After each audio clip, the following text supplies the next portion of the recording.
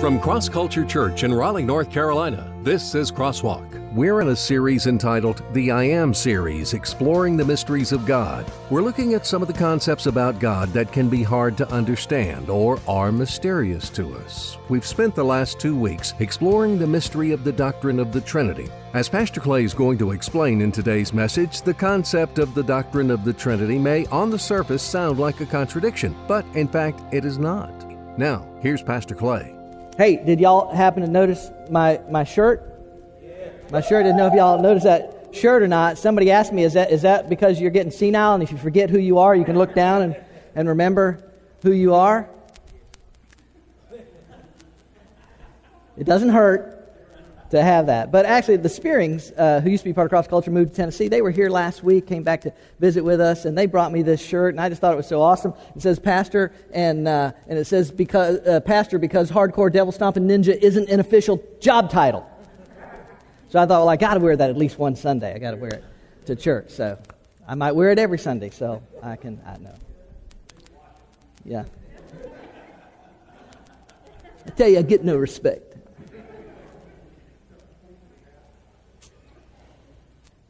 I got a new watch. Y'all see I got a new watch? It's awesome. Can I just say that? I mean, I'm not bragging, but I won't say who got it for me or anything. I didn't know. You know, I got ready to pack my stuff last week and get ready to leave, and there's this big box sitting down there, and I'm not really paying much attention. Then I realized that's a watch box. And so I looked around, and there was nobody else left, and so I figured, hey, possession is 9/10 of the law. If it belongs to somebody else, it's still here. I'm taking it, and so I did. But I did find out. Like I said, I won't say who gave it to me. But a very kind person gave this to me, and that was very nice of that very kind person to give that to me. So I'm grateful. So no. Father's Day means different things to different people. Mother's Day, you know, it's these celebrations that we have, which I think are good as families and have the opportunity we can to appreciate those. And, you know, and we say this all the time. Hopefully it's something we do all the time and not just one day a year. But I think it's a good thing to set a day aside and say, listen, we appreciate you. We know what you do, for whether it's moms or in this case fathers. What you do is not easy. We know that, and you have a lot of responsibility on you, and you do. As a father, you have a lot of responsibility on you. God's holding you accountable for a lot of things as the leader in your home, as the head of your home, and so it matters. And I was thinking about this last night when I was praying and going over my message, and I got thinking about Father's Day, and I got thinking about my dad. On Father's Day 16 years ago, today, Father's Day, 16 years ago, Sunday morning, I received a call that my father had died. And he had been sick for quite a while with pancreatic cancer. But Sunday morning, Father's Day, as we were getting up and getting ready to go, get ready for church and to preach and that sort of thing, my brother called me and told me that my dad had died. That was a tough Father's Day sermon to bring that day. But God is good. Can I tell you something? God is good in every situation. God is good, and He just, His grace is amazing. My dad was an interesting guy. He was not easy to get to know, at least not for me. My dad was a very quiet man. He was very successful, but he was very much to himself, and so it could be difficult for people to get to know him, even one of his sons. Now, my oldest brother, Holly, is very intelligent, loves books and reading, and so he and my dad had that in common.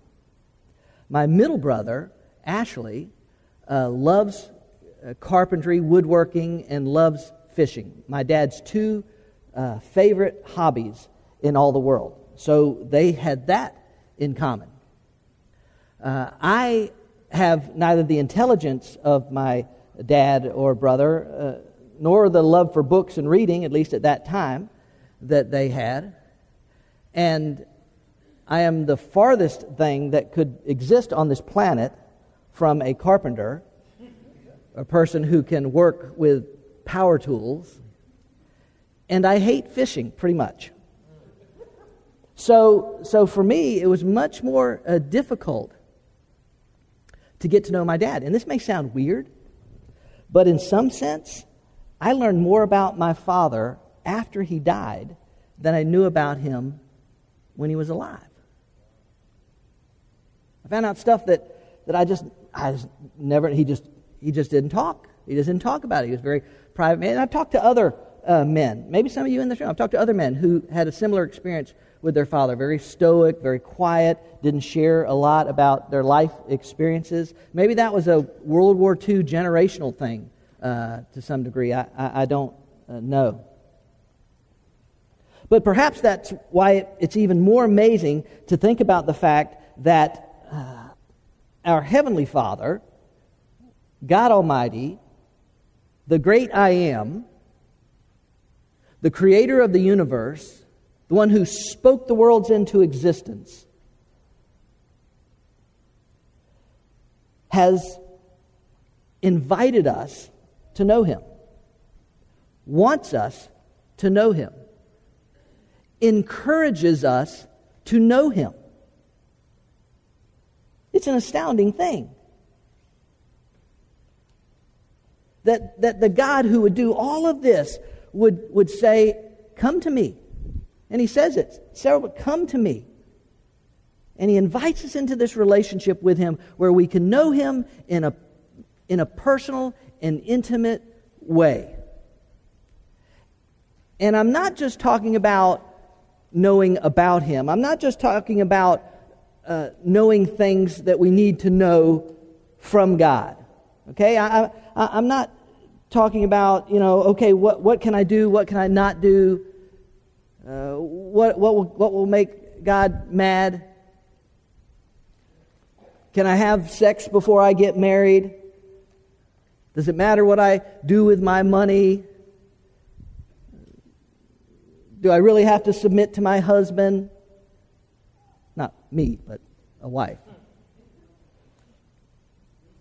Those kind of questions that we have. I'll just be honest with you. And I think I said something about this a couple weeks ago, probably. But it is amazing how we tend to make this thing between us and God, we tend to make it so much about us. So much about what are the benefits for me? What do I get out of this? What should I do? What should I not do? Certainly there are things that we should know. Certainly there are things that we ought to understand about His Word and prohibitions that He says, things that we should be involved in, things that we shouldn't be involved in. Certainly we need to understand those kinds of things. But that's not what I'm talking about here. What I'm talking about here is knowing Him. Not just knowing what He says about you or what you should do or should, but actually personally, intimately knowing the living God. I also mentioned last week, I believe it was, the key, the secret to knowing God. At least beginning to explore that idea. In Jeremiah 29:10, it says, "You will seek me and find me when you search for me with what? With all of your heart." And I said it then, and I'll say it again. Only each one of us, only each person can determine to what degree that means for me. To what degree am I loving God with all of my heart? To what degree is God the priority? And that's really the idea there, is what it's talking about. Not that, as I said last week, not that we go lock ourselves away in a monastery or something, but that to what degree is God the priority, the absolute center of my life, where everything else kind of falls under that. Only each and every one of us can answer that question. Only you know where you are in that whole thing. But it is a question worthy of pondering and thinking about in your life today. Where am I in this thing of knowing God? Not knowing about Him, not knowing necessarily what He expects of me, not that that's not important, but knowing God. That's why things like a study of the doctrine of the Trinity, which we've been on now for a third week, that's why things like this are not a gigantic waste of your time. They're really not. Because understanding truths about God revealed in His Word, about Himself, helps us to know Him to a greater degree. And knowing Him to a greater degree is what this thing is all about. I'll say this to you, and you may or may not understand this. We tend as a world, as a people, as a culture, to be so self-focused that as I said, we tend to make it about us. But actually, the reality is that knowing God, and I mean knowing God, that is actually the key to knowing yourself. So, we have delved into this in the I Am series, this doctrinal idea of the Trinity, the triune Godhead. What does that mean, and what possible difference could it make for my life? Why does it even matter to me? Hopefully, over the last 2 weeks, I've helped with some of that, and we've looked at a lot of passages of Scripture. We're not going to be looking at passages of Scripture necessarily today because we've looked at so many of those, but I just want to give a wrap-up of what we did last week and the week before that, and then we're going to go into one more idea that I really thought was important to cover with you about this doctrine of the Trinity. We started with this idea a couple of weeks ago. We said, what is the doctrine of the Trinity? Exactly what is it? And again, if I can define it simply, we defined it this way. Doctrine of Trinity, God is one in essence and three in person. That's essentially what we said. The second idea that we tackled was, why does the doctrine of the Trinity matter? Why does it matter? And we looked at John chapter 4, this idea of the necessity of worshiping God in spirit and in truth, that I need to know who God is. If I'm going to worship Him as God, and it makes sense that I really need to know who this God is. I need to know Him, know about Him, know all that kind of stuff. And so we looked at that, and we talked about a couple different ideas about why it's important. And we said, one of the things we said is that it helps us to know, understand, and worship God correctly. If you were here when we covered that, then it helps us to know, understand, and worship God correctly. And that is a really important thing. And the other idea that we brought out was that it helps us to identify false religions and ideas about God, because they are numerous, and there's lots of them out there, and lots of people. And so it's important for us to be able to identify some of that. The doctrine of the Trinity helps in that way. And then the third idea we came up with, that we looked at, was where did the doctrine of the Trinity come from? And I mentioned, we looked at that people that reject the doctrine of the Trinity, one of the things they'll say is the word Trinity does not appear anywhere in the Bible. It is a man-made thing.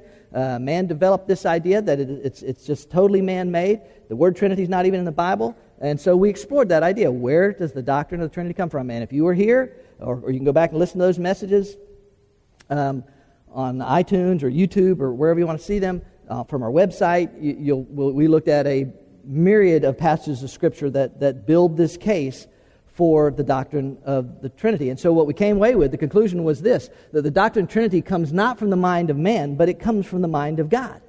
That God reveals it to us through His Word, and He helps us to, and through that process, it helps us to understand Him more clearly.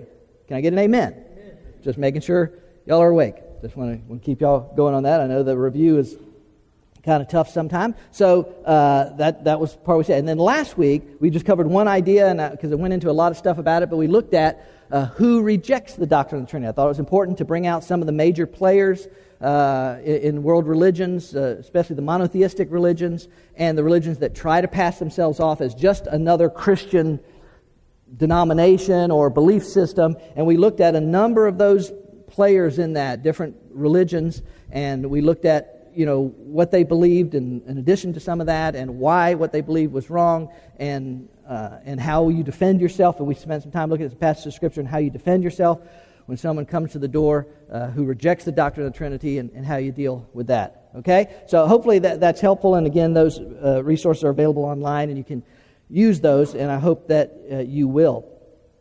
Because people they're right. There are people everywhere that have misconception, false ideas, unknown whatever, right? Yes. Come on. There are. Are we going to engage them? Right? Cindy and I went to a wedding Friday evening, and on our way down, I had met this guy online. That sounds weird. I met this guy through Craigslist that does guitar repairs, and I have an old 12-string that I needed to have the bridge reset, and so I connected with this guy. In the course of our conversations, I told him I was a pastor, and he responds. He says, "Oh yeah, I love the gospel of Jesus Christ." And so I thought, "Oh, this guy's a believer." So went down Friday and stopped off at his shop and picked up the 2 guitars I had there that he was doing some work for me. And so he was telling about some tough times he'd been going through.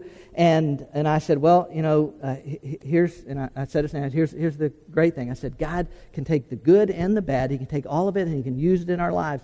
And he says, yeah. He said, I love the gospel of Jesus Christ, but I'm a practicing Buddhist. And that, I'll just be honest with you, that really caught me off guard because of what I've never had a Buddhist say. Most Buddhists they're not antagonistic toward Christianity, but I've never had a Buddhist say to me, I love the gospel of Jesus Christ and I practice Buddhism. And so we didn't have time. We had to get on to the wedding. But I said to him, man, I'd love to talk with you. I'd love to sit down, have some lunch together, and talk about your belief system and how you've arrived at this idea. Because he remember we talked last week, if you were here, about this idea of syncretism, that's exactly where he was. I mean, he might as well had that bumper sticker on the back of his car, because that's exactly where he was. The Spirit God or something. He said different ways He shows Himself. We'll talk about that some today. And so all I'm saying to you is, man, be ready. Be ready to respond. That's why God has us here. It's part of how He uses us. So here we go. Here's the last idea that I wanted to try and cover this morning, and that is this. How can God be one and at the same time three? Right? Okay, I from the very beginning, I wanted to at least address this issue, this what appears to be a contradiction. How can you guys say that God is one, but God is three? Because that sure sounds like a contradiction. And that is, in fact, why some people reject the doctrine of the Trinity, because they said it's a contradiction. How can God be one, and how can God, and at the same time, be three? So I wanted to kind of address that idea with you today, okay? Remember, I'm qualified.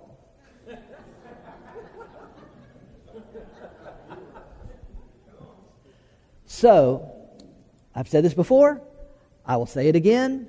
We can spend the rest of our lives delving into this subject matter, delving into this idea of the doctrine of the Trinity, the teaching about the Trinity, the idea that God is three, and we can spend the rest of our lives talking about these facts, and we will never fully comprehend all that the doctrine of the Trinity is. We will never fully get our minds around this idea.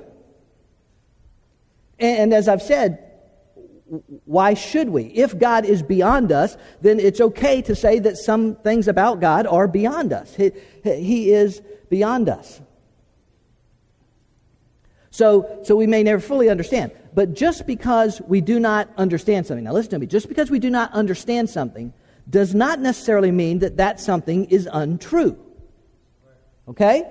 Just because I can't fully understand something doesn't mean that it's necessarily untrue. In fact, when it comes to the doctrine of the Trinity, I would argue that the fact that we cannot fully understand the doctrine of the Trinity is actually evidence that it must come from God and therefore must be true.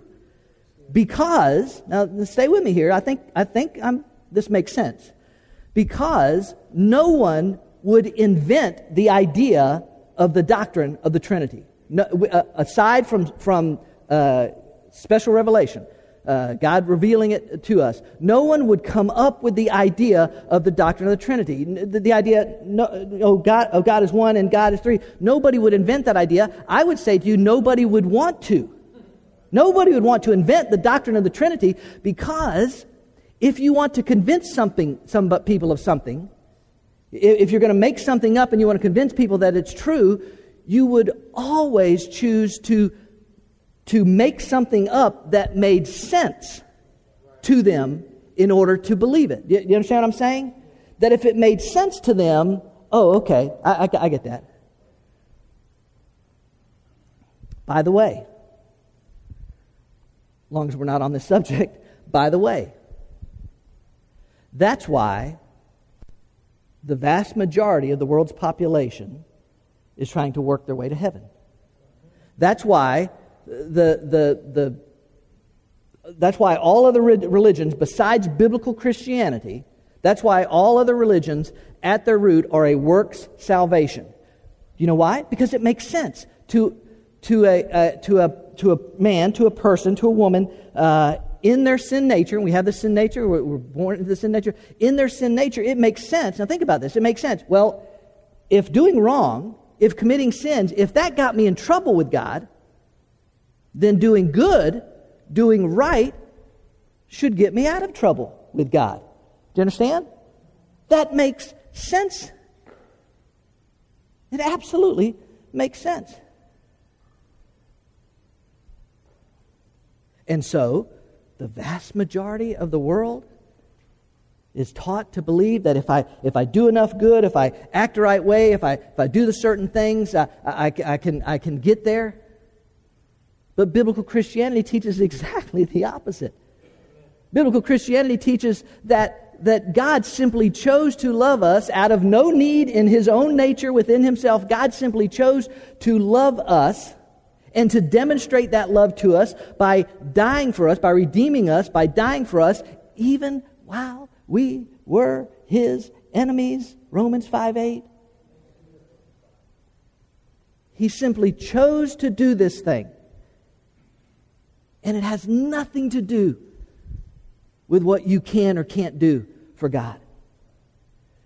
You can spend 100 lifetimes doing good deeds, and it won't bring you one iota closer to God. It won't pay off even the simplest sin. Because, as the Apostle Paul puts it in Ephesians chapter 2, for by grace you have been saved.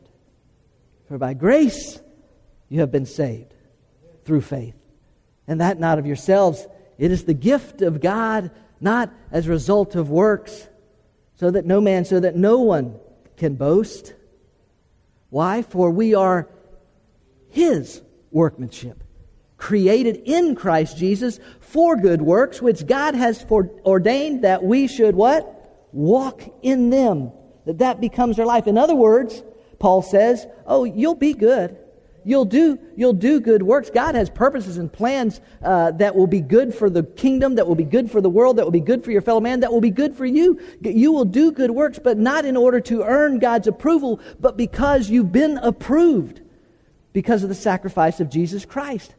Not in order to pay off your sins, but because your sins have been paid off by the blood of Jesus Christ shed on the cross. And so I want to do good. I want to do the right thing. And sometimes I say the wrong thing, and I wish I didn't say the wrong thing. And why did I say that? I understand we're still in this flesh, but God, His Spirit has caused this change in me so that I want to do good, but there's a clear understanding that good in no way earns or gains God's approval. You understand? Listen to me. To the world, that makes no sense at all. None. Why? What? Why would God suffer for me? Why wouldn't God make me suffer for Him? Since, by the way, I'm the one that did it. I'm the one that caused this rift between me and God. I'm the one who sinned. I'm the one that broke what I could have with God. Why would God choose to suffer and bleed and die on my behalf? It makes no sense. Listen to me. We may never understand, and we won't fully understand this unbelievable, magnanimous grace gift. But if you never have, I would strongly suggest that you fall before His feet, spiritually speaking, and accept Jesus Christ as your personal Savior. Stop wondering about why, and just surrender to Him and commit your life to Jesus Christ. Now, I chase that grace rabbit to make a point, and that is, just because we cannot fully understand something does not mean that it's not true. You will never fully understand why God would do what he did for you. And because we can never fully understand the Trinity, the doctrine of the Trinity, does not mean that it's not true. And as I said, it in fact becomes evidence that it must be true because it comes from the mind of God. So remember this, and I've said this throughout this series that we've been. I keep stating this truth to you. Remember this: God is not trying to prove Himself. God is revealing Himself. I keep making that statement because I really believe it's a very important statement. God is not trying to prove Himself. God is revealing Himself. God is under no obligation to explain to you or to prove to you that He is three in one. He reveals that about Himself in Scripture. We learn that about Him clearly, but God's not trying to... Proving Himself is not on God's agenda. Never has been, never will be. He says, "Thus saith the Lord, here I am." See, here's the truth. Get your mind around this. God doesn't want us to understand so that we will believe. God wants us to believe so we can understand. And there's a difference there. Do you understand? Look at that a minute. There's a difference. God doesn't want us to believe, to understand, so that we'll believe. If God just help me understand this, if He just explain this to me, then I'll believe. No, God says, no, There's this element of faith that God placed within us, and that there's this desire for us to act on this. And He says, believe, and I'll help you understand. We'll never fully comprehend it all, but we can know Him. Okay? All right? So, the doctrine of the Trinity. How can we say God is three and God is one? Well, we started this thing a couple weeks ago by defining it. I reviewed it just a minute ago, but again, the definition: God is one in essence and three in person. How is that possible? How does that work? All right, let's look at it, because it sounds like a contradiction. Stay with me. You with me? In order for something to be contradictory, all right? In order for something to be contradictory, it must violate what is known as the law of non-contradiction. I don't know if you ever heard of that, but it's a law. Some city passed it. No, not really, but it's not. It's known as the law of non-contradiction. The law of non-contradiction says this. It says that A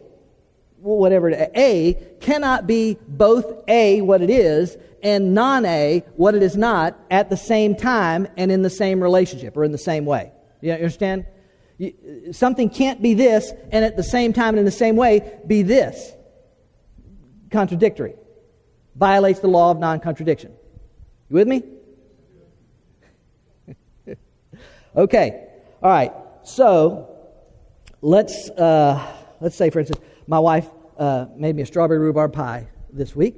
She knows it's probably my favorite pie. I love all pies, pretty much, but that's one of my favorite. Not mincemeat. Please, nobody make me mincemeat pie. But it's one of my favorite pies, and rhubarb apparently is in season, so she made me a strawberry rhubarb pie. And there's none left at all. But if I say, I love strawberry rhubarb pie, and I say, I hate strawberry rhubarb pie, what have I done? I've contradicted myself. I've violated the law of non-contradiction. A cannot be both A, what it is, and non-A, what it is not, at the same time and in the same way. Okay? If I say, I love wearing matching shirts with my wife,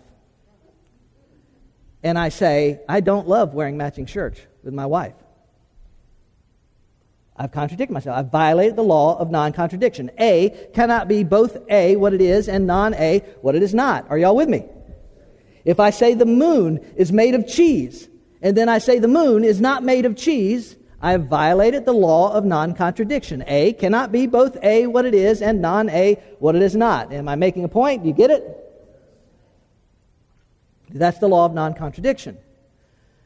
Some things, however, may seem or sound contradictory, but in fact are not contradictory.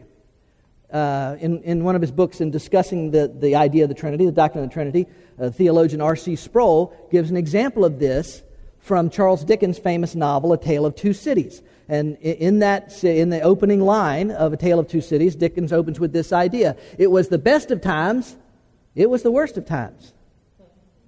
Now, that is obviously a contradiction if, by that statement, Dickens means that it was the worst of times in exactly the same way and exactly the same time that it was the best of times.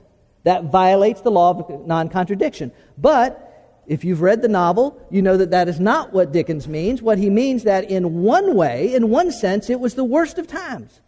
But in another sense, in another way, it was the best of times. Therefore, it sounds contradictory, but it in fact is not. It does not violate the law of non-contradiction. You understand? Here's an example. I came up with this myself, and I kept thinking, is this right? Am I right about this? So I don't know. But here it is. If you happen to be in a conversation with a woman, with your wife or your sister, or a woman who has just given birth to a child, maybe her first child, you could quite possibly hear her say, "That was the worst time of my life. That was the best time of my life." That's a contradiction if she means that it was the worst time and the best time in the exact same way and the exact same time. But that's not what she means, is it? She means that it was the worst pain she's ever experienced in her life. Can I get an amen, sisters, that have had children? I don't know. I've never been there. Don't know. Okay? She means it was the worst pain I've ever experienced in my life, but she also means it was the best moment in her entire life when that child was placed into her arms, that newborn child was placed into her arms. It sounds like a contradiction when you hear it, but it's actually not. It doesn't violate the law of non-contradiction. So, when we talk about the Trinity, the idea that the Trinity, that God is one and God is three, it does not violate the law of non-contradiction because, as I would say this way, God is one and three at the same time, but not in the same way. This is the key to understanding, not to understanding the doctrine of the Trinity, all right, but to understanding why the doctrine of the Trinity does not violate the law of non-contradiction and therefore is not a contradiction. When someone says, that's a contradiction, how can God be three and one? And you can say, I'm glad you asked. Let me explain to you. Have you heard of the law of non-contradiction? And you can walk right on through it. That's the key to understanding that God is one and three at the same time, but not in the same way. Okay, how is God one? God is one. We looked at this earlier, but God is one in essence. Yeah. How is God three? God is three in person. Essence and person are not the same thing. Therefore, it is not a contradiction to say that God is one and God is three, because He is not one in the exact same way at the exact same time that He is three. Do you understand? I mean, at least what I'm trying to say. That it doesn't violate the law of non-contradiction. And so, we can say that since God is one in a different way than He is three, the Trinity is not a contradiction. Now, we could move on into and try and differentiate essence from person because they're not the same, and we could begin to work on that idea of what is essence and what is person and how are those things different. But I'll just be honest with you, this time, it just doesn't allow for it. It's just too much, but it's certainly something you can study on your own. You can even Google definitions of essence and persons and things like that. It's something you can do. But I simply wanted to point out the fact that I want you to understand that it's not a contradiction. It's not an irrational, the doctrine of the Trinity is not an irrational contradiction. Okay? Since God is one in a different way than He is three, the doctrine of the Trinity is not a contradiction. Now, let me just say this.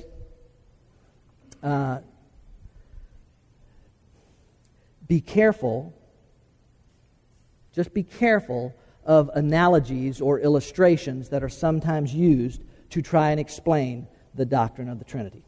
All right? And I understand their purpose. I understand they're trying to take an infinitely complex subject and put it in terms that maybe we can understand it a little bit. I understand the purposes of it, but I also say to you, it's okay to say, you know what? That's God, man. I'll never fully comprehend everything about God, so I can rest in that fact. But I understand the purpose of analogies and illustrations. But I'm just saying to you, be careful, because all illustrations and analogies, best I've ever seen, all analogies or illustrations about the Trinity eventually break down. At some point, they just fall short of this thing that God is three distinct persons, but He is one in essence.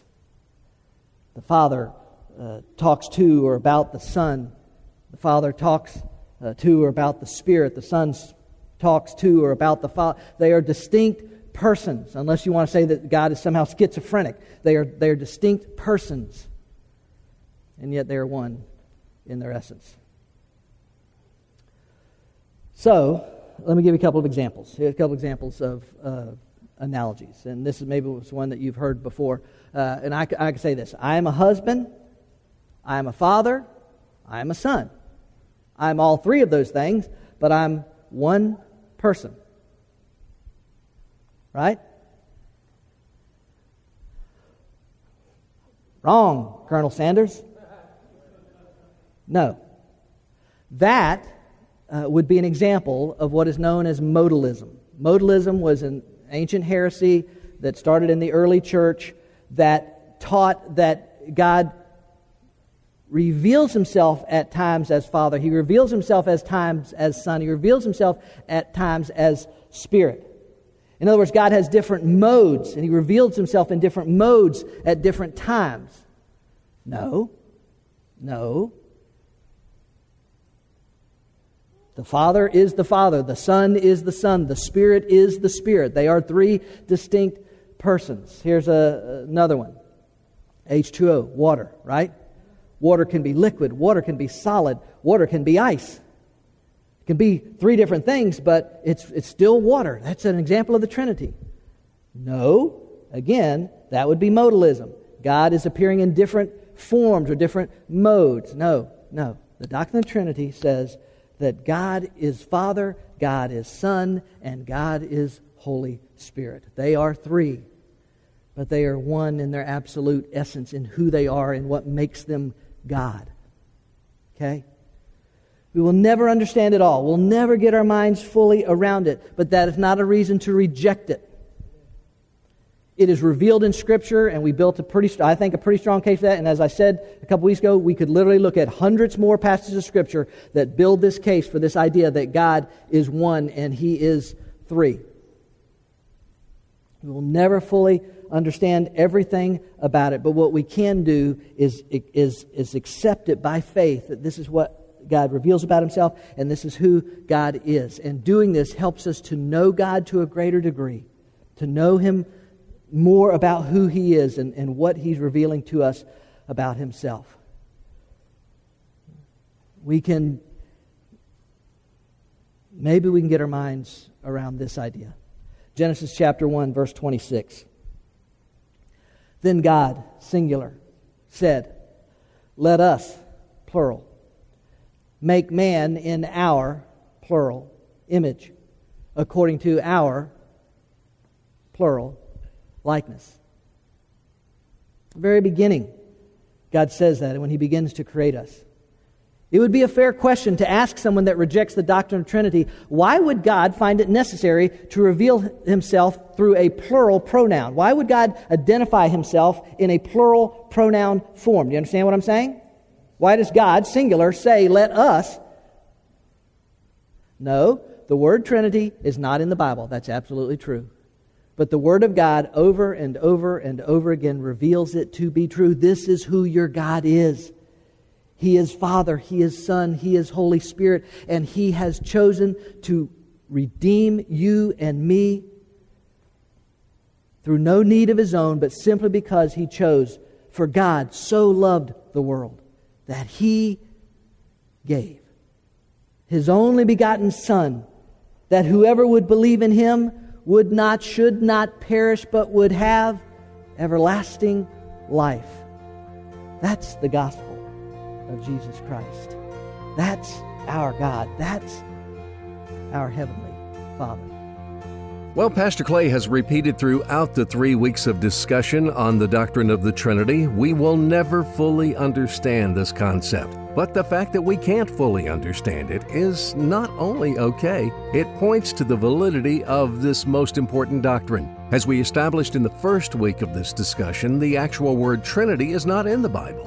But hopefully you've seen over these 3 weeks that the concept that came to be known as the doctrine of the Trinity is all through the Bible. And as we learn today, it is not a contradiction.